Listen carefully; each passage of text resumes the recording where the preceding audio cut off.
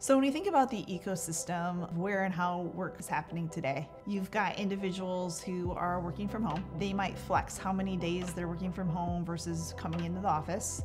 Maybe there's another space they're landing, coffee shop, etc. All these interactions and all the places that work could potentially take place, we refer to as the ecosystem. Culture will ultimately have a big say on what that ecosystem and what those choices are, but then so does that individual. So as they get up every morning, they're gonna make a choice. Am I coming into the office or am I gonna stay at home? And there's a lot of perks to staying at home, right? It's exactly the temperature I want it to be. In between meetings, I can run and change out the laundry potentially. I have to think through why then take the effort to get in my car and travel however long my commute might be when I have less control ultimately in the office over the physical environment. So it's things like people.